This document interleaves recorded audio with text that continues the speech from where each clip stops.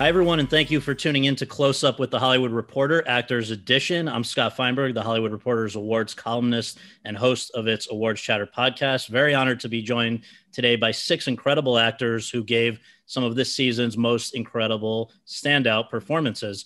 Let's meet them one by one. To begin with, Ben Affleck, star of Gavin O'Connor's The Way Back, in which he plays an alcoholic grieving a terrible personal loss who is hired to coach the high school basketball team for which he once starred. Ben, thank you. Sacha Baron Cohen, star of Aaron Sorkin's The Trial of the Chicago Seven, in which he plays Abby Hoffman, an activist whose protest of the 1968 Democratic National Convention landed him and others on trial with the whole world watching. And also of Jason Willener's Borat subsequent movie film, in which he plays everyone's favorite Kazakh TV host who returns to America, this time to offer his daughter as a child bride to Vice President Mike Pence. Delroy Lindo, star of Spike Lee's The Five Bloods, in which he plays a MAGA hat-wearing Vietnam vet who is haunted by the death of one comrade and reunites with several others to return to the jungle where they lost him and hid a fortune. Delroy, welcome. Gary Oldman, star of David Fincher's Mank, in which he plays Herman J. Mankiewicz, the brilliant screenwriter, wit, and boozer, who draws upon his interactions with William Randolph Hearst as he writes the original draft of Citizen Kane.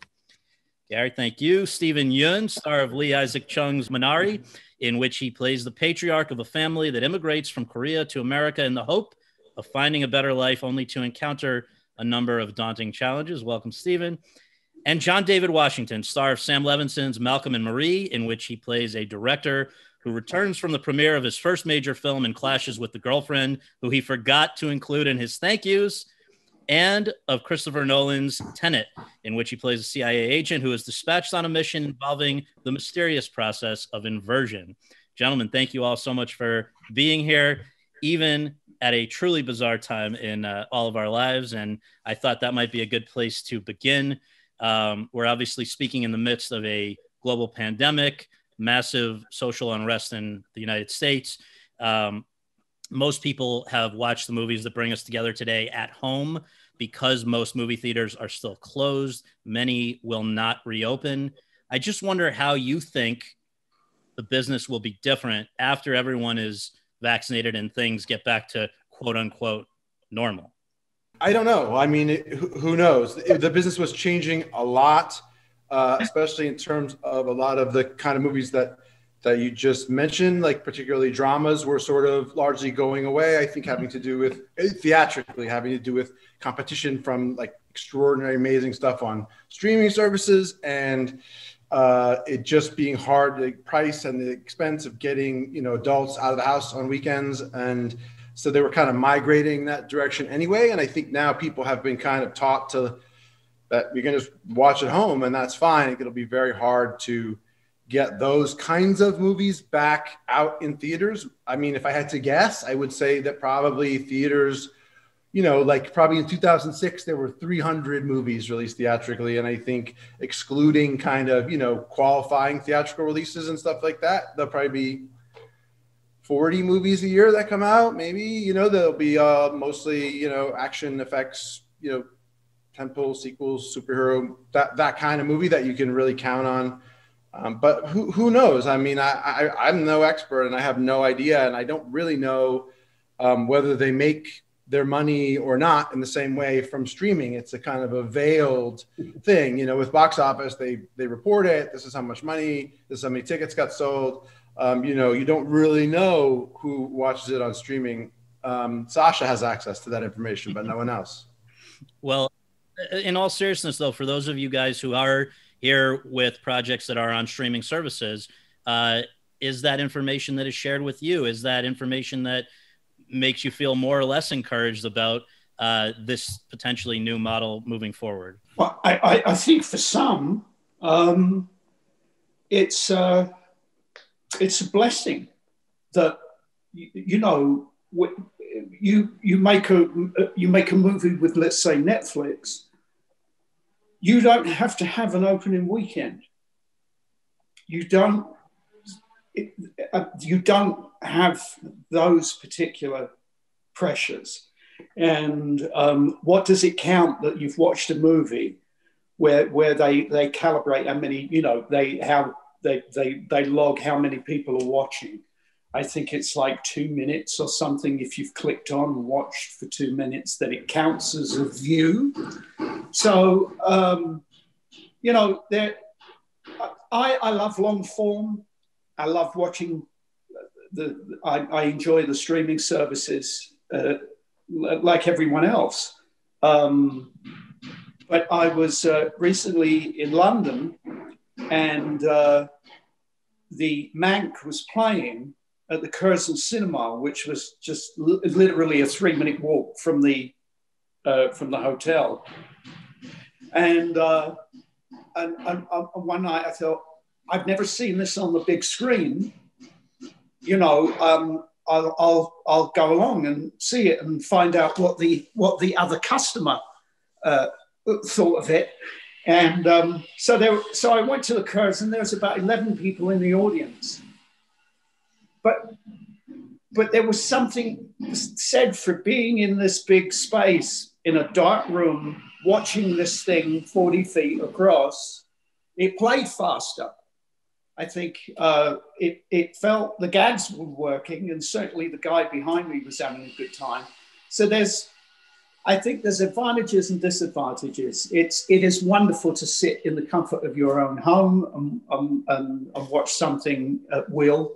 And there's also something to be said about having a community experience in a room. And I don't know when we're going to get back to that. I was just going to say, I mean, one of the things that's an advantage is I don't know that I think your movie, Gary, that you made with David is magnificent. I think it's a masterpiece. It's my favorite of David's movies. I think it's his most human movie. I mean, I also happen to identify with being an aging alcoholic screenwriter, so maybe I'm biased, but you know, I think it's incredible. And I don't know that somebody right now in the studio theatrical world, like you're right, like you have a giant amount of pressure to have that movie do a bunch of money in the first weekend. And you know, Netflix is doing really, really, really interesting, brave stuff, and that is an example. So it's the fact that got made, is probably because you know it was a streaming service that made it, and I'm just glad it happened. So I want to ask John David about his experience over the past year, because you've had kind of every way that the pandemic could affect things. I mean, Tenet was going to be this is a movie, obviously, like all Nolan movies that are intended for the big screen, best on the big screen. And it's still, he put his foot down and wanted it there, held out for it to be there at a time when a lot of theaters were not open. So some people got that experience. Others are now catching up on streaming. But then in contrast, you had Malcolm and Marie, which was entirely conceived of, written, acted, edited during the pandemic. So I guess I just wonder, what, having been through both of these kinds of, and is now, by the way, out on, streaming on Netflix. So just your experience with how this has affected plans. Well, I equally experienced terror, panic, worry, insecurity, for different reasons, but equally the equal amount. Obviously with Christopher Nolan, who I think he's one of the best to ever do it as a director. He has a plan, he has a formula, and with his rollouts, and I appreciated Warner Brothers and working with Syncope and them honoring those wishes and how it was intended to be seen. So the worry was for me always is like, oh, here I am getting this huge opportunity, and it's not going to get the same treatment as his films has before. So thinking about Malcolm and Marie, where it was self-financed. I mean, I paid to play. I didn't get paid to do that. I believed in it that much, but then it becomes, are we crazy? Is this something that, do we miss it? Do we miss something Netflix thought enough to believe in it? But you still have these worries about, is it going to work at the end of the day? Is it a movie that people are going to connect to? Some people like it, some people won't, but will they have a reaction to it, an actual reaction? And that's something that I do look for. And it seemed to happen for both. I know that you guys, and we should emphasize, took every precaution possible to make that Malcolm and Marie shoot safe and, secure during the pandemic.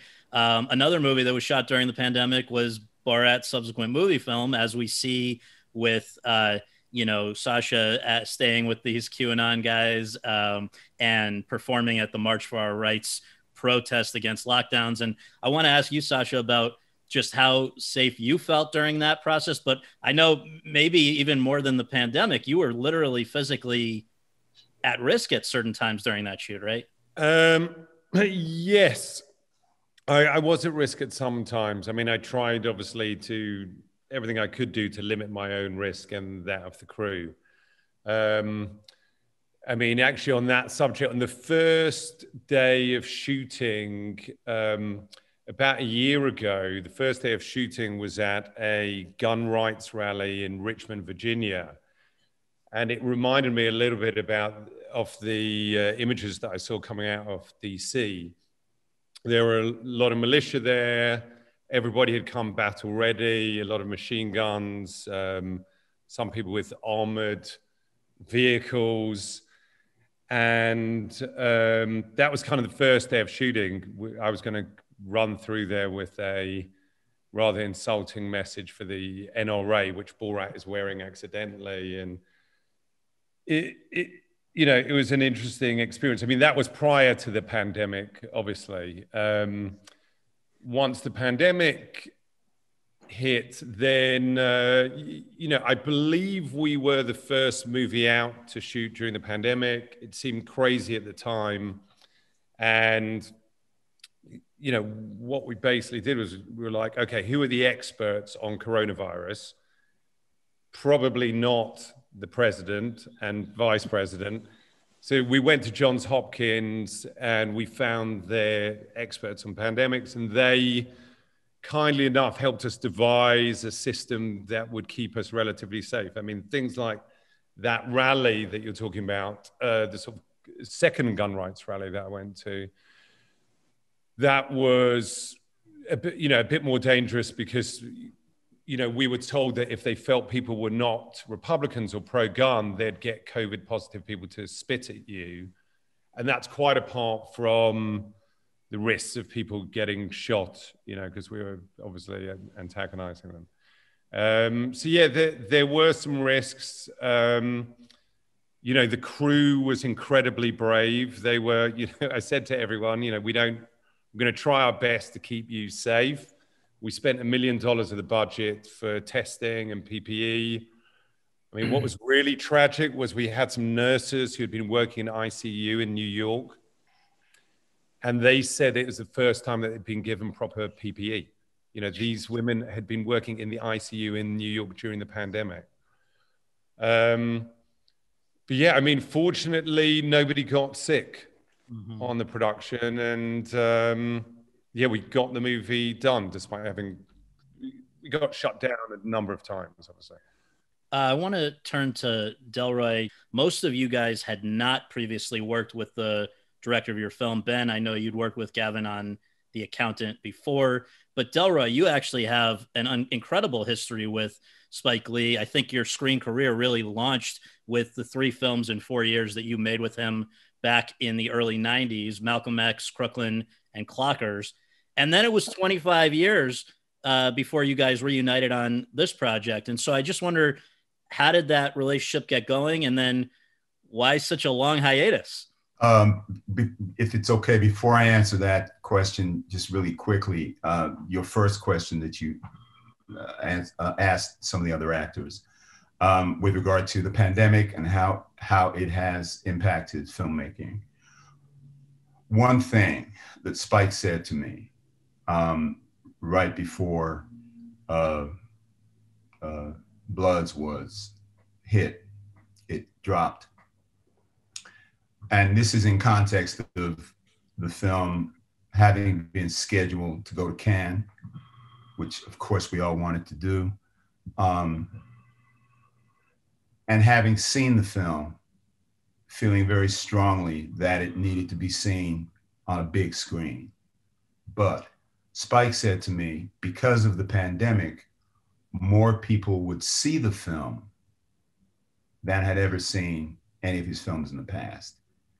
And from Spike's point of view, despite my own personal disappointments around the whole Cannes thing and the rest of that, from Spike's point of view as a filmmaker, I appreciated that our work would be seen, the film would be seen much more broadly than it otherwise may have been seen. With regard to Spike and my relationship, interestingly, it was to reconnect after 25 years was relatively seamless.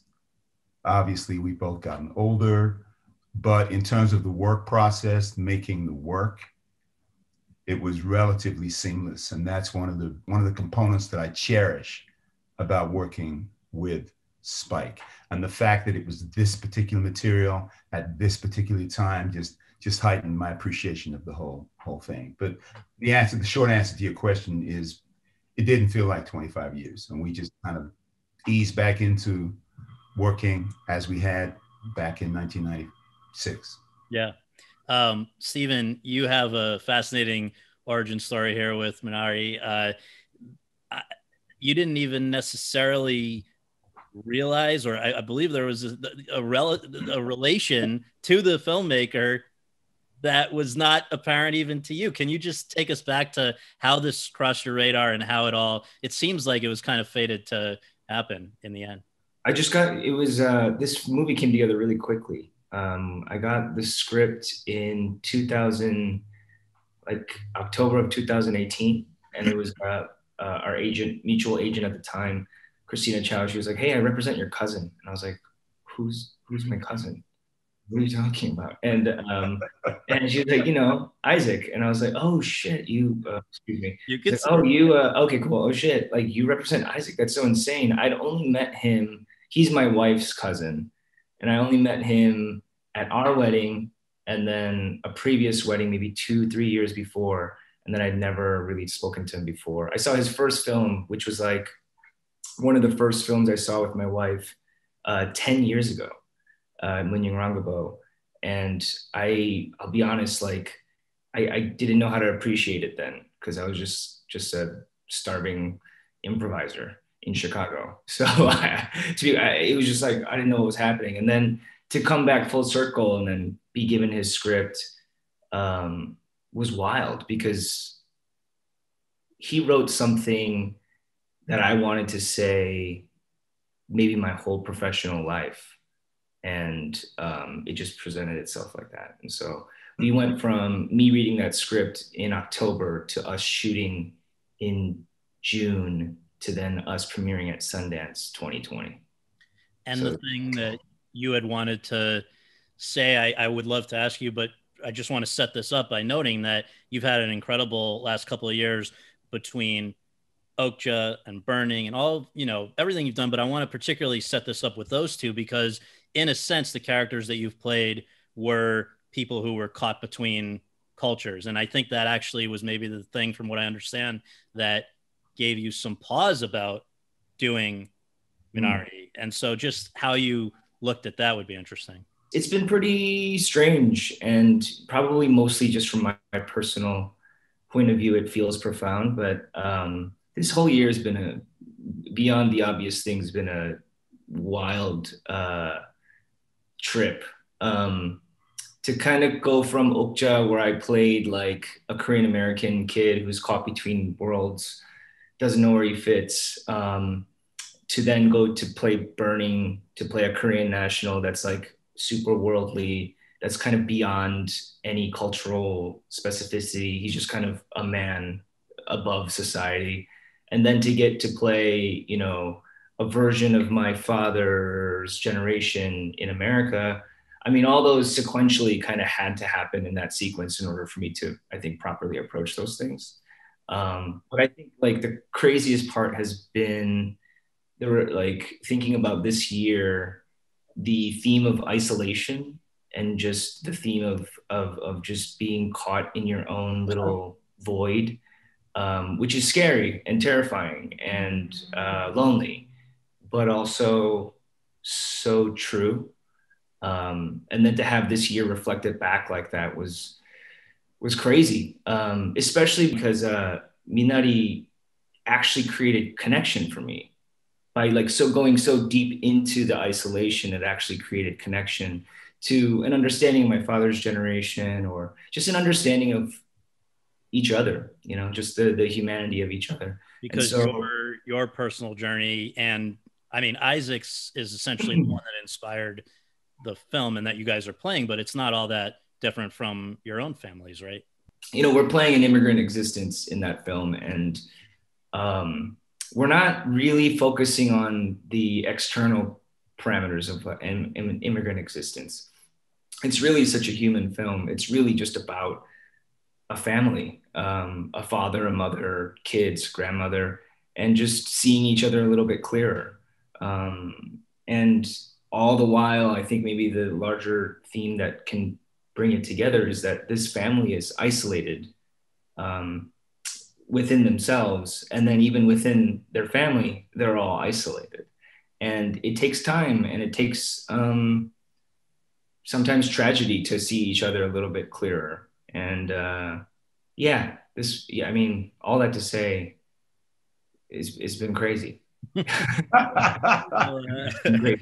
I want to come back to Ben for a second, because I wonder, you know, you've had over the last decade, let's say, a bunch of films that you have directed and in most cases starred in. I mean, it started a little over a decade ago with Gone Baby Gone, which you were not in, but since then we've seen The Town, Argo, Live by Night. Is it something that you find an easy adjustment to go back to just acting for somebody else and being in their movie? And particularly in this case, if you can talk about just the state of mind that you were in when you had to go to work. Yes, it's an easy adjustment to go into, for me, to act in something that I'm really attracted to and drawn to and that resonates with me. Like in the case of this movie, was not only attractive and easy in that sense, although some things, you know, were hard about it. It was wonderful and kind of cathartic and reminded me why I love and started acting in the first place. It was like, even scenes that were emotional or upsetting or in some way, like I was thrilled and exhilarated and ecstatic at the end of the day, and reminded me how lucky I am to have this career and have the opportunity to do this, to get the chance to work on something that not only resonates with me, but I hope resonates with other people. I mean, and I have to say something else. You know, I've seen all you. I'm really pleased and honored and flattered to be in the same Zoom call with all of you. You guys have all done amazing performances. I saw all your movies except Malcolm and Minari, which I saw last night. And that movie, that performance, John, that you turned in was one of the best things I have ever seen. That, I don't know, I'm saying this, you say to connect with people or did not. It was so real to me and so authentic and so kind of elusive and kind of magic, like just when a performance works and everything just, it's all comes together at once in this very mysterious way where the character is insecure and you see his ego and he's jealous and he's angry and he's frustrated and celebrating. I mean, it was so fucking good that I just wanted to, before it was the last chance I say anything, I just want to tell you that I was blown. You were fucking spectacular in that movie. It was I don't know, because you were talking about like it was during the pandemic and it was intense or whatever it was.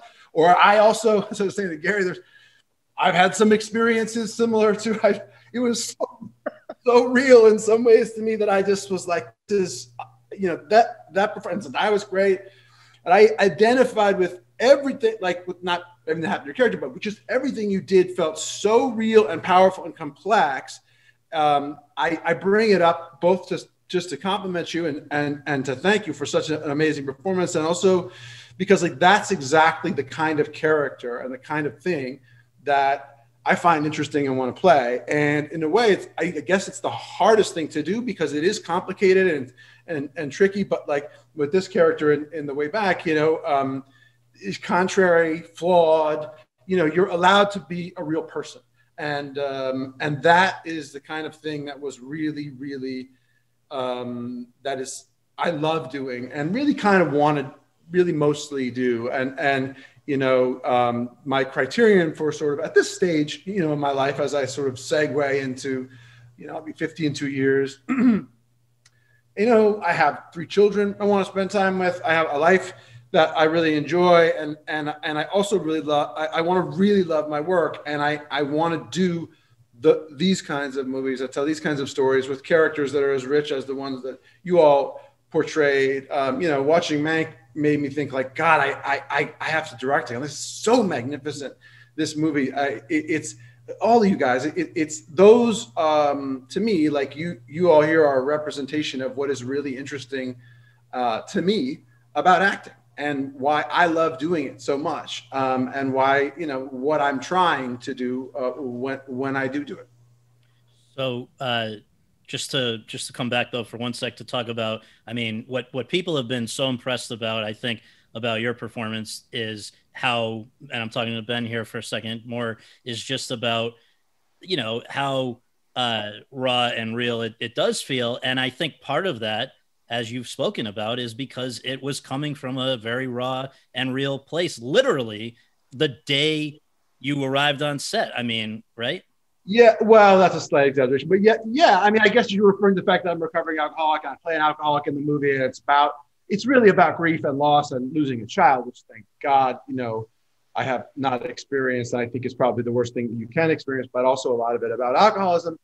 Alcoholism in and of itself and compulsive behavior are not necessarily inherently super interesting. But what is interesting is the personal process that you kind of go through, what you discover about yourself sometimes in the course of recovery, and trying to figure out sort of what went wrong and how to fix it and how you want your life to look and what kind of ethics you want to live by and that kind of thing. And for me, the way back represented not so much like, yes, I'm an alcoholic. Yes, I had a relapse. I went into recovery again and then went and did that movie.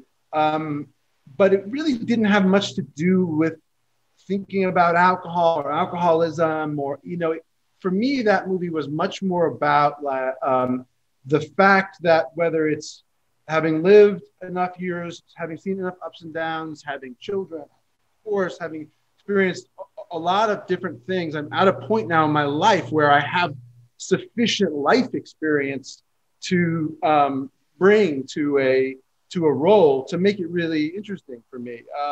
I'm not good enough to just invent it from whole cloth, and so having had a growing older and having had more intense and meaningful personal experiences has made acting in general much more interesting for me, and in turn made me drawn to the kinds of movies that are, that are about people that are really interesting and flawed. And that, I do think, yes, I didn't have to do the research for the alcoholism aspect of the movie that was covered. It was the sort of Daniel Day-Lewis approach to that movie.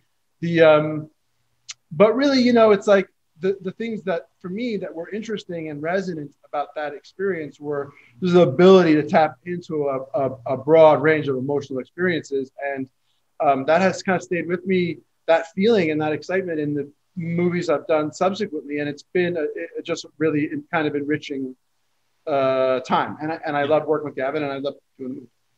So we're talking there about a sort of a turning point maybe in Ben's life, Ben's career. I want to follow up on what Ben said about John David, which is this is a amazing performance and an amazing year for you. And I want to ask you to kind of talk about just in your own mind how it feels to, you knew you were a football star before you were an actor. You knew when you I want to star. Okay, a standout. Yeah.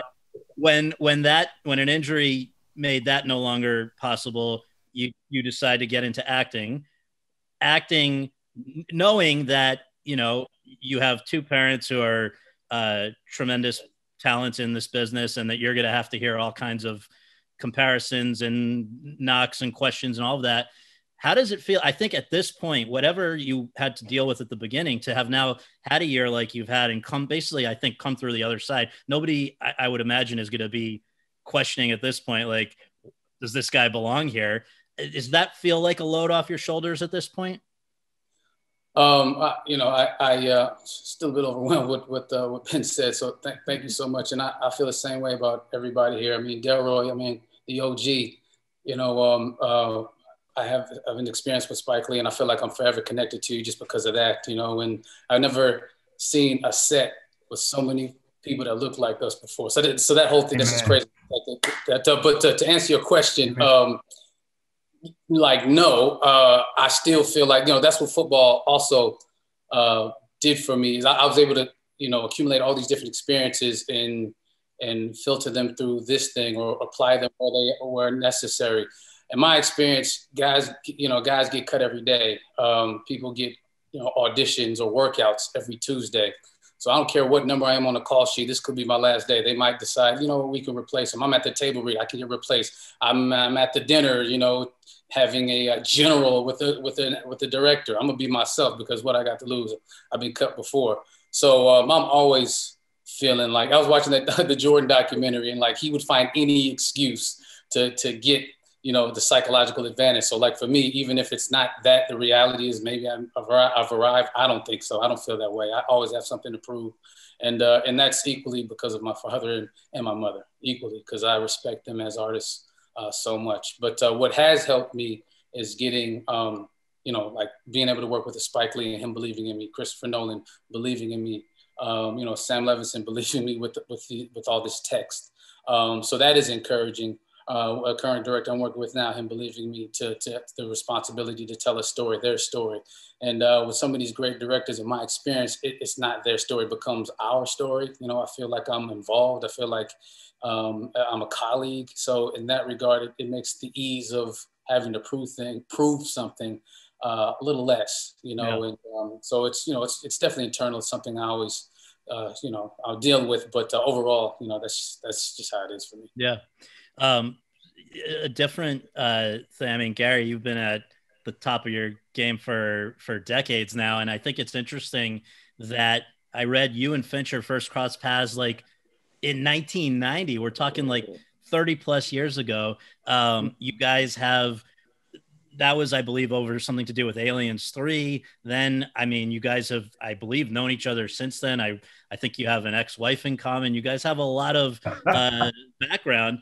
And yet it was not until now that hell of a thing to have in common. It wasn't brought into the middle of the question. Well, no, I mean, it's not until now that we finally get to see you guys work together. Why would, is that talk about what made it happen now? Well, I think I've known David for a long time. There's two different types of director. There's a director that you meet and they say, "Oh, I love your work. We should do something together." And you never hear from them again. Right. And then there's the other director who says, "We got to work together." And then they try and sort of manufacture something, and they try and put a round peg into a square hole. They're trying to kind of engineer something that is just really not going to work or is not the right fit. I think David picks up the phone when he feels that you're right. He's not just going to just cast you. I think if something comes along that he feels that you're right for, then you get the call. So really, I thought, well, I'll never probably tick that box. And then, like these things do, as we all know, and I'm sure Delroy, after 25 years, something falls from the sky. Amen. And you go, what? Oh, okay, David Fincher. Right. And then reading the material, and then imagining the movie in your head when you're reading it, as we do, but with the added edge of David.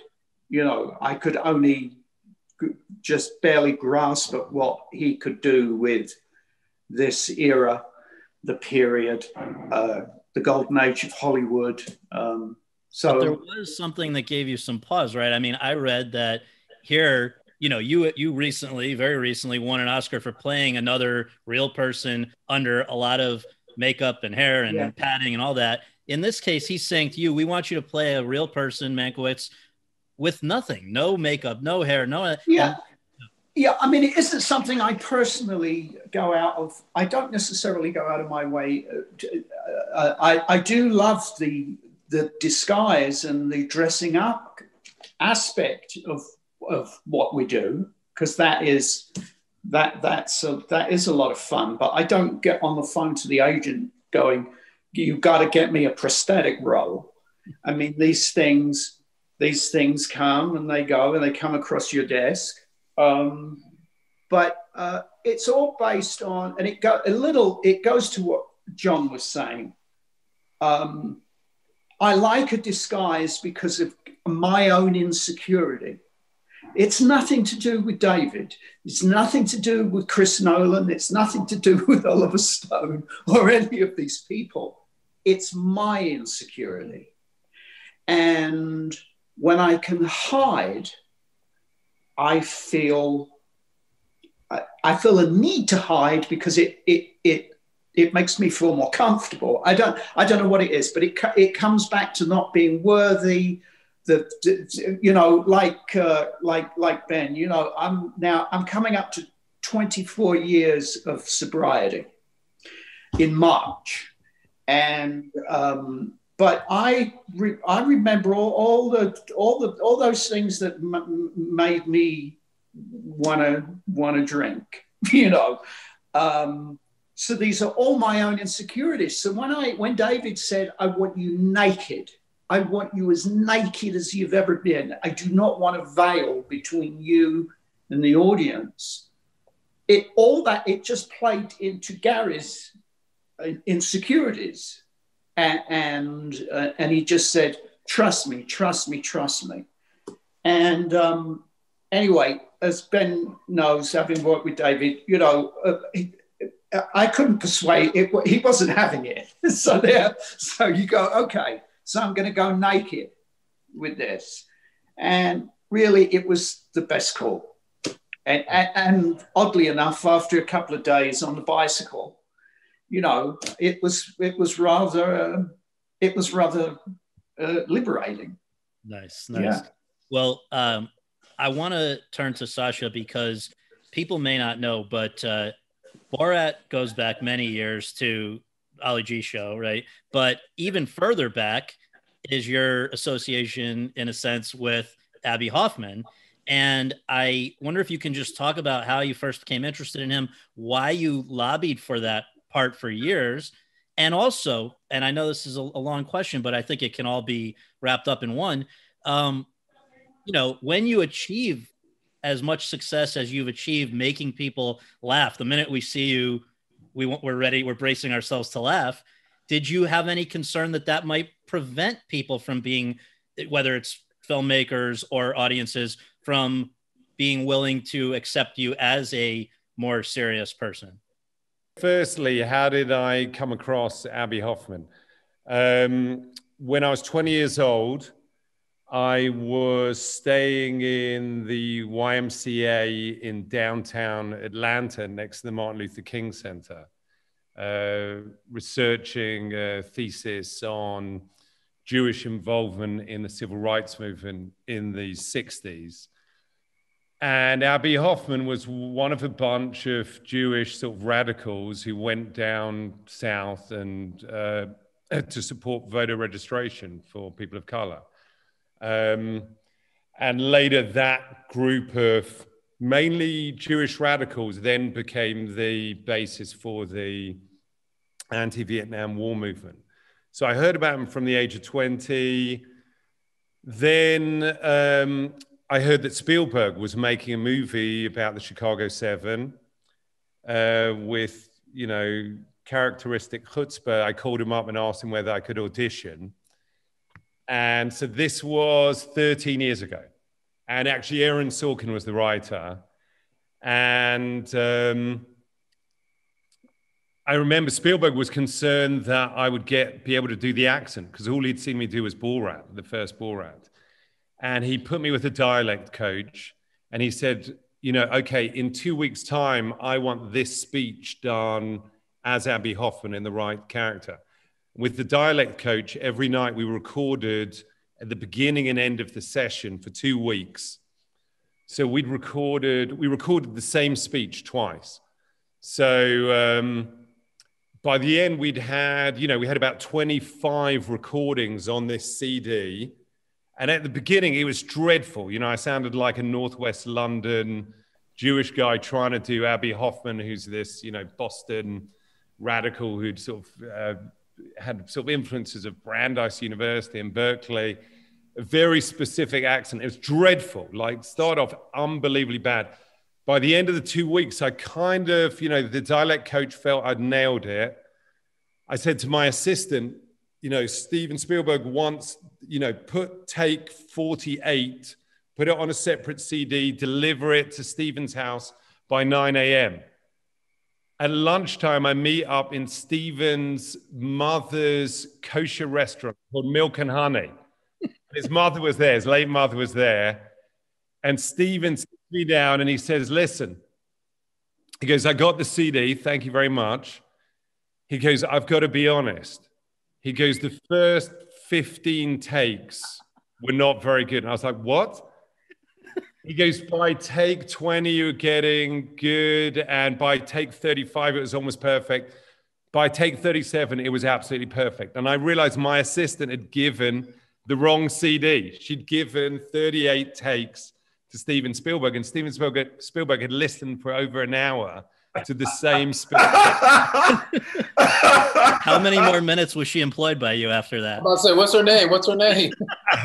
Unbelievably, she's actually gone on to be a very successful producer, and I kept her on for another year. It's been like, this guy's unbelievable. Wasn't there? Listen to 50 takes? He listened for an hour and 50. That's why Steven Spielberg, right? It's like all of us. You've got to have talent, but you've got to work your ass off as well. That guy, Steven Spielberg, because he listened to, I mean, the first 20 takes were so bad. They were like, hello, my name's Abby Hoffman. And, you know, it's a dustman from the East End. So, yeah. And so somehow he still went ahead and he's like, all right, great. The accent's perfect. We're going to make sure that still kept me in the job. Then the writer's strike happened. And tragically, I mean, it was an amazing cast, but tragically, 2 of the cast members are no longer with us. And so I stayed. I knew I had to play this character. And over the years, there were different directors. I'm sure it came onto was offered to you at one point, Ben. No need to. It was not offered to me. It was not offered to me. It was not offered to me with Delroy playing Abby Hoffman. It was not offered to me. Okay. No, and me neither, even with Priscilla. And then, 13 years later, I asked whether, I mean, it was a cheeky question as well, whether there's any way they'd reconsider me for a role of like a 35-year-old that Spielberg cast me in. And somehow Aaron agreed to do it. So, it all turned out, and Aaron, being the writer and director, ended up being a lot more powerful actually coming out just for the election than it would have done coming out 13 years ago. And I can't remember the last question you had. That'll be fine. That'll be fine. What a story. Great story. Yeah. Delroy, I think one of the things that's really fascinating to people about The Five Bloods is that Spike made the decision to ask these guys, the older vets now, to play themselves as younger people during the flashbacks. And I wonder, did that throw you? Was that exciting to you? I believe it was a budgetary driven decision, but it actually feels perfect to me. It was a budgetary decision mixed with Spike's genius. And what I mean by that is he took lemons and made lemonade, which is what we have to do oftentimes. When I read it in the script, I didn't miss a beat. For whatever reason, it felt completely natural, organic, and the right thing to do in the context of making the film. it was even more right because we had been working for 5 or 6 weeks before Chadwick arrived. So that by the time we were filming the scenes with Chadwick, it felt right that we, as the age we are now, were going back in time as we are to revisit this younger Norm. So it felt completely organic and natural, and it works, and it works. I have to just say a couple of things, please, if I may. When you were speaking, Ben, and you were speaking so effusively about your process and what the work means to you, and I think we all share that, as an added bonus on top of the passion and the desire and just the plain hard fucking work that we bring to this process. The fact that we engage this work as we do, and then for whatever reason we are singled out, and in being singled out, we get to spend time together like this. And that makes it extra special. And in that context, I want to ask the actors, I need to ask, because I'm on the verge of directing my first film. And I need and want to ask the actor directors in the room how you do it. Because some of the things that have occurred to me, do I film all my scenes? I'm trying to figure out a way of filming my scenes separately so that I can then concentrate on the rest of the material. That may or may not work. I'm curious to hear from the actor directors, because we may never meet again, what your experience was, if you don't mind. I just had this conversation. Michael B. Jordan's a friend of mine, and he's starting to direct. He's directing his first movie soon, and I just had this conversation with him, and I agree with you. The real treat and pleasure and joy of this experience is like to get to sit down. I mean, I would prefer we're in an actual room, but to get to meet you all and listen to you and all of you artists who I so profoundly admire and whose work it moves me so much. This is, in a lot of ways, I mean, in some ways it seems like, here we are just promoting our movies and, flogging it and that kind of thing. But really, it's actually so much more joyful and enlightening and educational to hear from you all directly. It's an enormous treat. And it's the kind of thing you want to ask while you're sitting there and watching the movie, and to get the chance to do it is wonderful. What I said to Michael and what people have, I asked everybody too before I did it, and I didn't act in my first one because I was intimidated. I thought it would be too hard to be acting and directing. And I asked a bunch of other actor and directors, and one of the things that actually was oddly most helpful was I had a chance to talk to Warren Beatty, and I said, like, what was it that made you feel confident enough that you could actually do it? Because there's a lot of mystification of the process, and a lot of people who sort of want to set you back from it, and a part of that is directors who just don't want people interfering with them, and so they go like, it's too complicated, you wouldn't understand it. First of all, I think ultimately actors, frankly, and brilliant actors like you make good directors, because the most important thing, in my view, about directing is taste. And you so clearly have that, and it's not going anywhere. And really, ultimately, it comes down to, what do I think is interesting? What moves me? What do I think is good? You know that. No one can take it away from you. It'll always be there. It's your instinct, and what resonates with you will resonate. And like, sticking with that voice, for me, is the way to do it. And it's the kind of thing I look for in directors that I work with. Do I think they have good taste? David, I think, is an example of a guy with extraordinary taste, and also, the soul and taste of an artist and the mind of an engineer. And he's this rare kind of monster who is so brilliant that it's almost overwhelming. But you don't have to be as brilliant as David. You can just be an ordinary guy. Hey, Ben, like me. Ben, I'm just for the record, I'm more brilliant than David Fincher. So I'm just saying. Okay, good. I'm just saying, man. I don't have that issue. Go ahead. That's exactly what Warren Beatty said. I said, Warren, how do you feel confident directing movies? And he said, have you ever been sitting on a movie that you were acting in and looked over at the director and thought, if this asshole can do that, keep that in mind.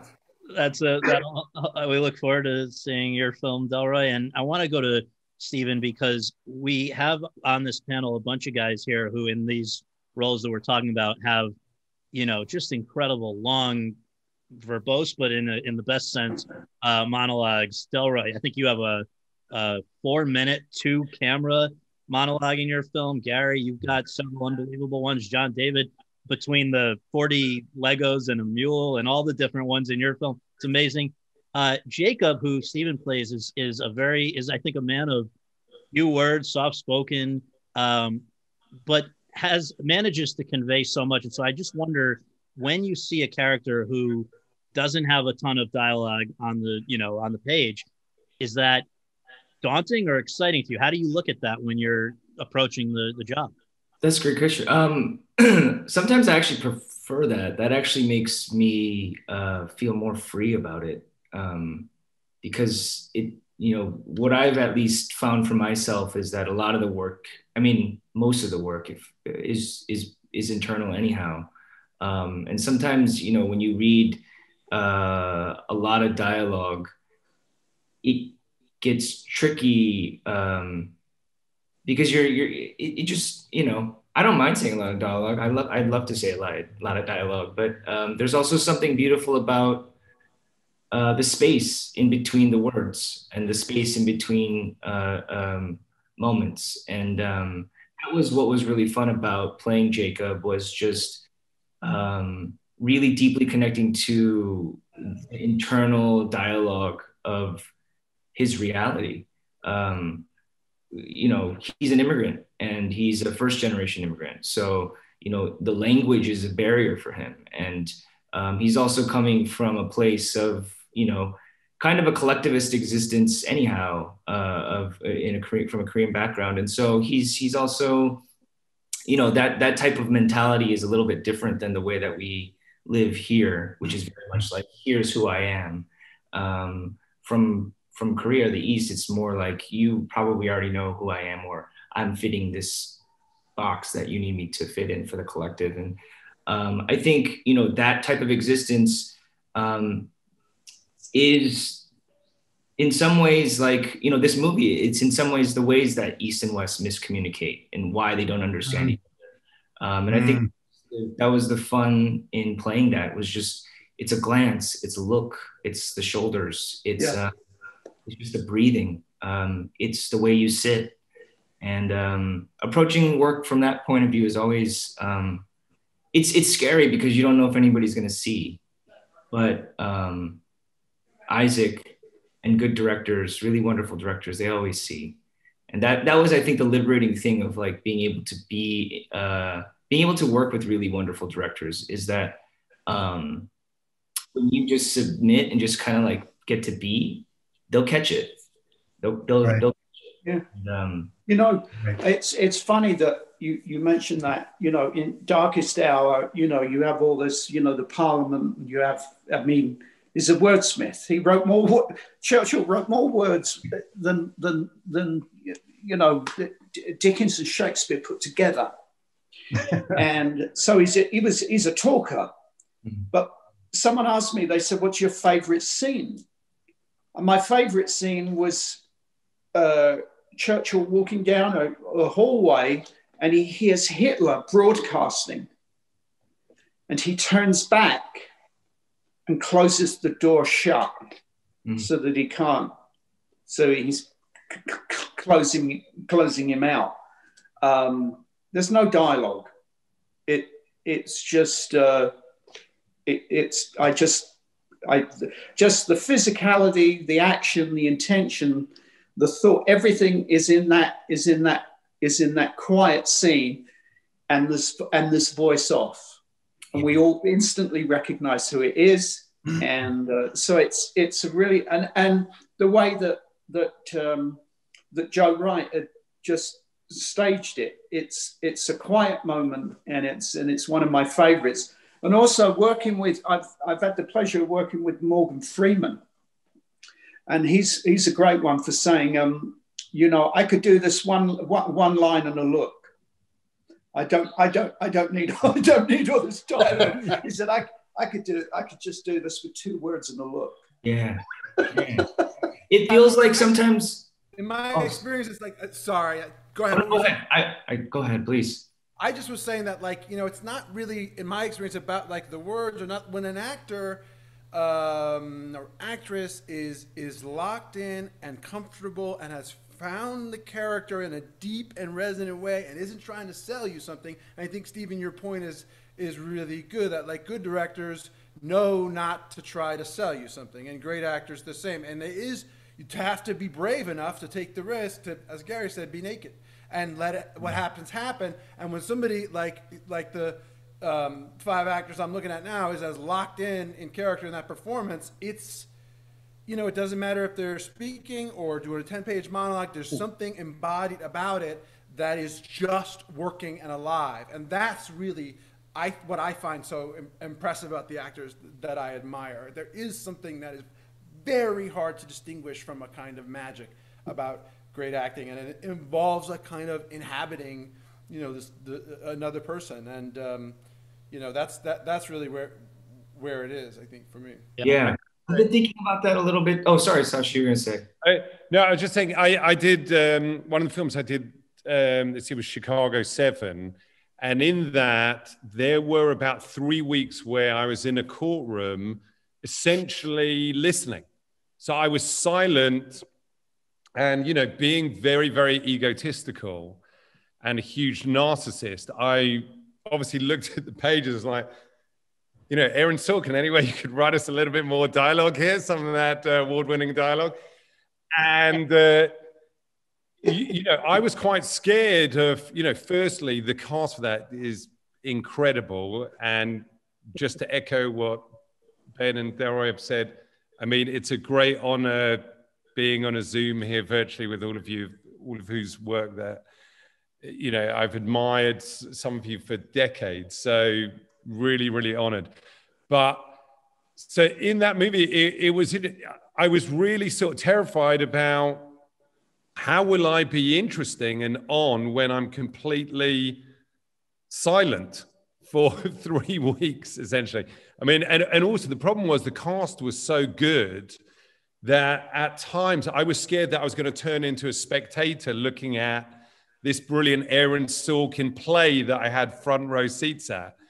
But yeah, I also want to echo John. I was looking at your movie and I thought that's an incredible performance, and that the length of just technically the length of those speeches and the memory required.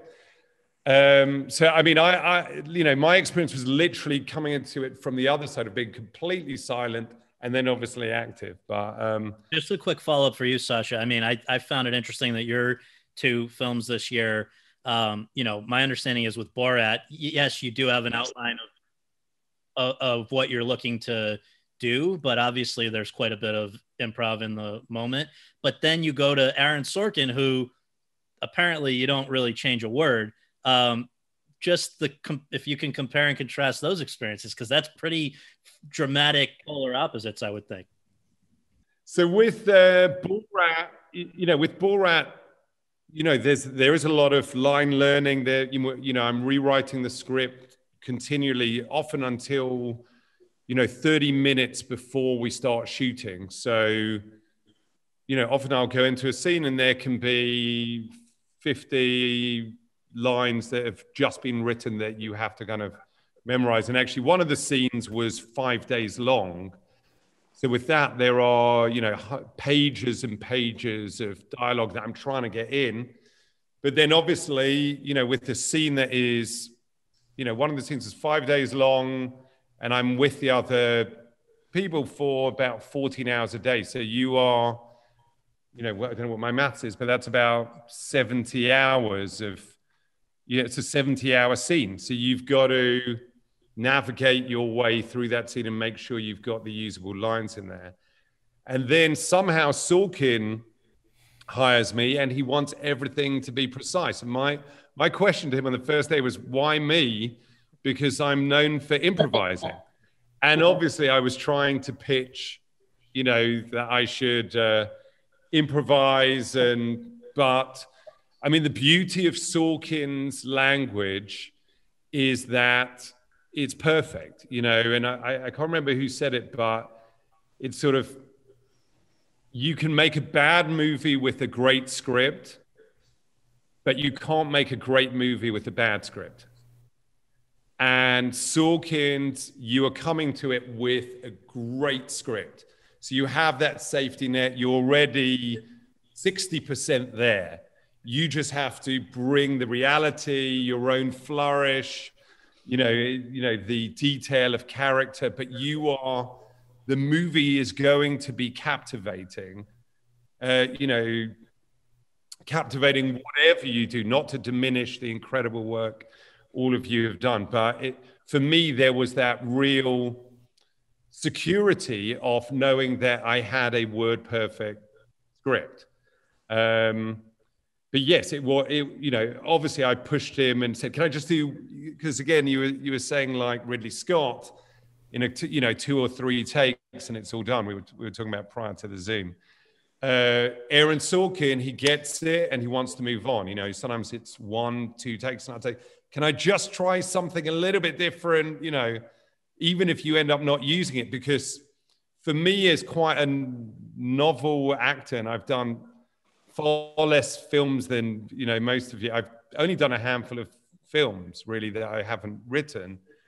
For me, once the director is happy, that actually reduces so much stress that I can actually often do my best take because I know he's happy to be. So I was just saying, please let me try one where I'm completely relaxed now. I know you've got what you want, but let me try and reinterpret that text. So I know our time is short, so I want to wrap up with something that I think is just sort of a big picture question that other actors might find interesting. And that is, how do each of you measure whether or not a project has been successful in hindsight? No, to be honest, I used to have a different set of criterion. When I was younger, I wanted to impress people. I wanted to get the next job. As John David said, there's this thing inside us as actors that's always there's no tenure. There's no gold watch. There's no, you're only as good as your next job. The phone has stopped ringing for more talented people than me. You are constantly aware of that, and there is this anxiety and pressure. And I, a lot of times it used to be, I want the movie to make money so that I can be seen as hireable by the studio. I want it to be good because I want to impress these people that I admire, and I want them to validate me and tell me that I'm good. And I want to be, my father struggled to do this, and I want to be able to do it and not struggle and make a living. All kinds of things that I have tried over the years to use as measuring sticks. And what I've found, I was just talking to a really good friend of mine who does this too about this yesterday, is that I've just stopped doing all of that. And there are like 3 or 4 really good friends who I love and respect, whose opinions really matter to me. I want to show them the movie, and I really hope they like it. And if they don't, I listen to them, and I'll probably try to change it. But mostly, and honestly, it's like, if it's good. If you did something interesting, if it was an interesting experience, if it was a valuable experience. It's not about what other people say, I suppose that's a cliche, but it just really isn't. Or how much money. I can't tell you why people buy tickets to some movies or others, or why some win awards or don't, or I've vehemently agreed and disagreed with critics in equal measure. I just know what I like. I know, with Gone Girl, the experience of getting to know and love and be friends with David was I love the movie, but that was the most important part of it for me. And there are personal little goals that I have and things that I'm trying to accomplish. And if I feel I've done that, I'm really trying. And I'm not always successful. I'm still subject to feeling like, geez, everyone didn't hate that movie. You know what I mean? It's not a good feeling. And it's nice when people like your movie, for sure. It's mostly because you get opportunities to meet other really, other extraordinary artists from whom you can learn.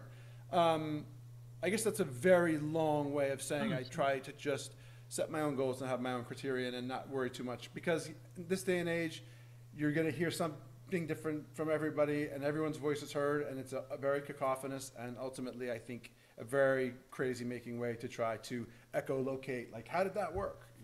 Delroy? I'm going to piggyback on that. It's a feeling for me. When I think about Bloods, how I felt about Bloods, I felt good inside of the work. And it occurs to me that had the film come out and audiences had not responded to it, that would not impact how I feel about the process of making the work, how I felt as a result of making the work, and it felt good. And I can say that about when I did the Cider House Rules. I felt this is all right. I absolutely felt it. John David, when your dad and I worked on Malcolm X, I'm very critical. I'm like everybody else, probably very critical of myself. However, with Malcolm X, I felt, I think we got something here. So the short answer is there's a feeling of satisfaction and accomplishment that is stronger than the potential of however anybody else will respond. My own internal feeling is bigger than that. And it's not about arrogance. It's just a feeling of accomplishment that one has done one's job. I want to turn to Stephen because, and obviously, you know, give whatever answer you want, but I found in previously speaking with you that I got the sense that you felt probably as great about the movie maybe at the Sundance screening at the end of it, maybe. Oh yeah. I think, you know, there's a lot of ways to define success, like we said, and I agree with everybody, what Ben and Delroy have said so far. But yeah, I mean, there's also external factors. I think, you know, for it, I think I deem success beyond just like the way that we try to understand it through money or how many people have seen it. Just like, has it reached its intended purpose? Like, has the thing you're trying to say from the film, like, gone out and said it, and have people received it? And, you know, with this one, you know, I'm still unpacking what the message overall is, but I know, like, even in my kind of periphery, it's ultimately like connection. It's the humanity of seeing each other a little bit clearer. And, you know, I sat next to my dad, like you're saying, I sat next to my dad at Sundance, and I wasn't playing him, but, you know, there's a lot of ways in which I could never really access him, because he also couldn't access me, through a lot of reasons. And, for me to be able to show that, like, I understand him and I see him on a film at Sundance on a huge projection is insane, in front of like hundreds of people. That's bonkers. And yeah, like that's success in its own right. So I agree. It's an internal process, and whatever is happening and however that comes out, and as long as it lands, I deem that successful. You know what? Can I just add something? You know, in terms of what you were saying, Dan, about when you were younger and the various criteria you would use to gauge success. And as I was listening, I'd be terrified of doing that. I'd be terrified of having all of these external measuring sticks, because it feels like that's a setup for failure. Because, you know, what happens if I do what I feel is really, really good work, and some external force, critic, whomever, says, well, you know what, fuck you. You know, and to be, I'd be terrified of bequeathing that much external power to external forces. So it's got to be about how I feel, how the filmmakers feel, how my colleagues feel about what we've done.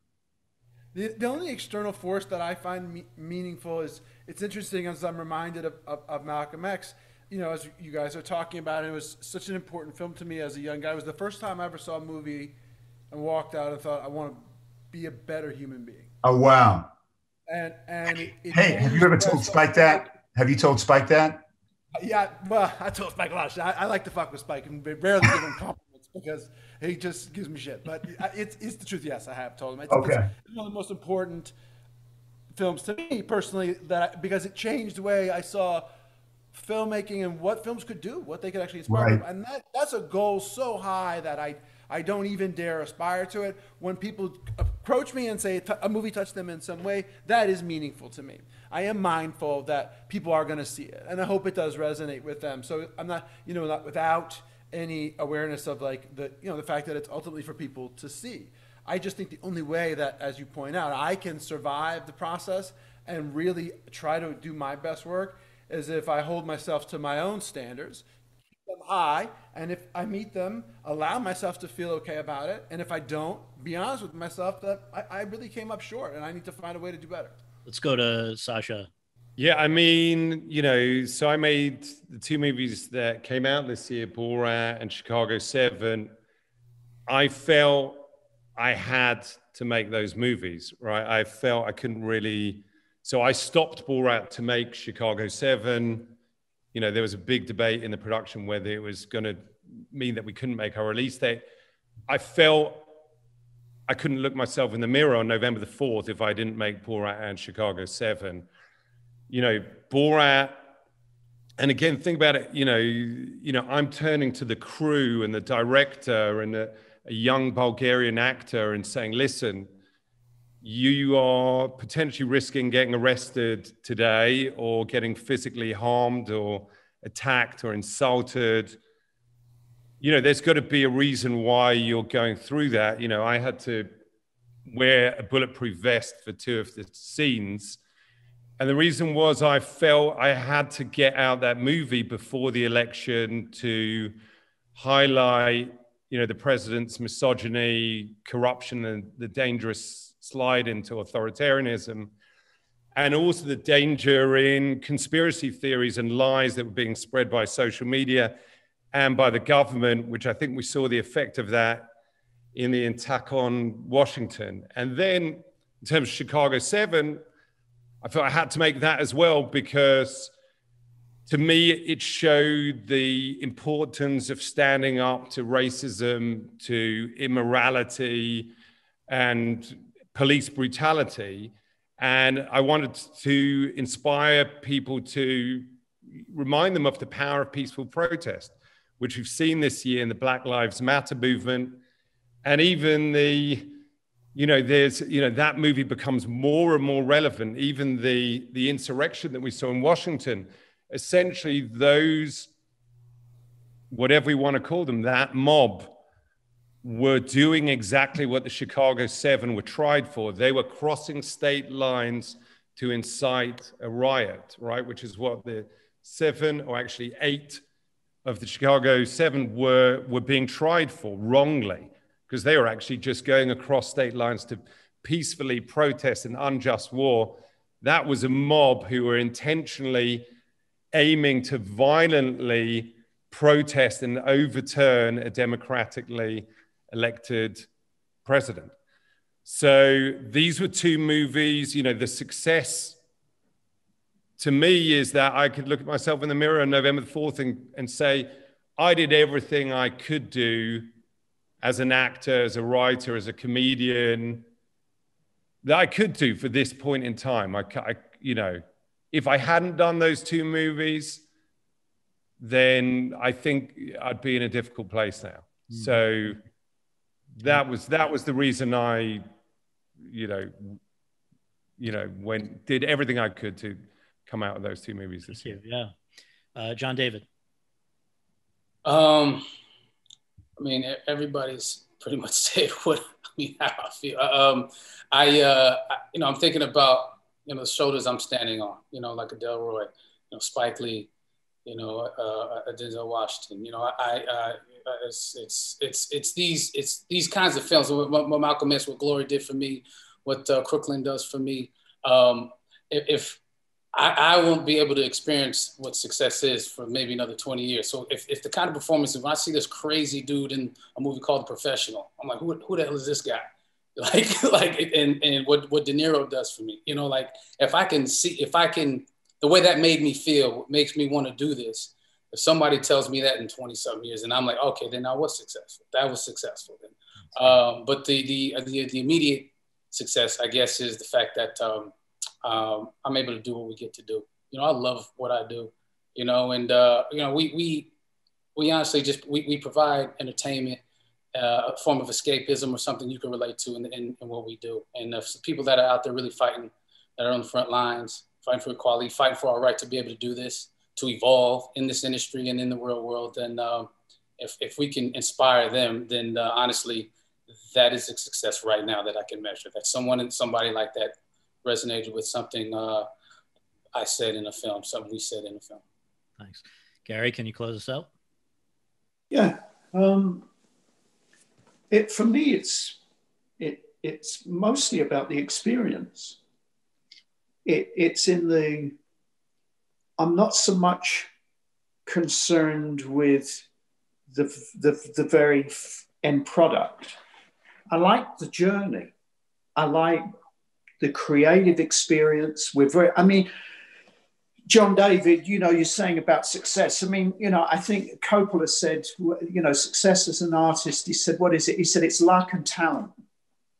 I think we're all, you guys are talented. And as Ben was talking about earlier, there's a degree of luck in why we're sitting here talking to you and not others. But I love the crew. I love my fellow actors. Mank was an amazing ensemble, and I just loved every day. What better than waking up in the morning and going, God, I really, wow, the car here's early. Now I'll go, I'll get in it. I'm early. I want to get and see these people that I'm working with. I wake up in the morning, I feel so blessed that I am in a career where I wake up in the morning and I want to go into work. Amen. Yes. That is in itself such a blessing. So working with those people, this material's good. Sometimes, sometimes you're not always hitting high. You don't hit them out of the park all the time. But more often than not, you'll always work with someone who's interesting, meet people where, as actors, and maybe Sasha more than most, but I feel sometimes that I become like a detective.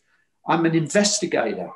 I go off and find out about these people. That's the other aspect of it that I love. But just to wrap up, I first met John David. I was working with Denzel, and you were a football player then, a young football player, and here you are. You've become this incredible, just the talent oozing out of your every pore. You've just become this great, and I feel like we're all people. We're like links in a chain.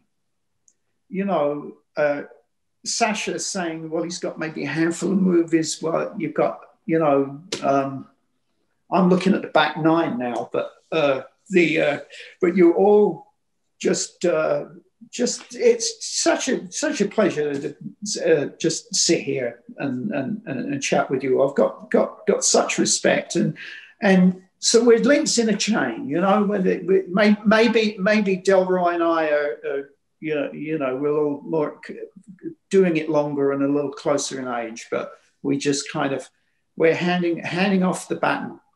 So Stephen and Sasha and you and God bless you, Ben. You're still you young men. You've got all ahead of you.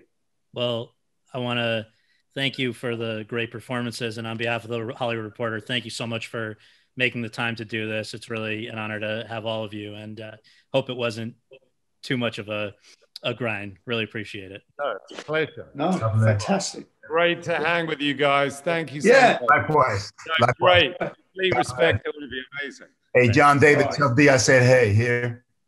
Yeah. Say who? Your dad. Tell D I said yes, hey. Sir. Yes, sir. Yeah. Actually, my cousin have been working with you in New Mexico.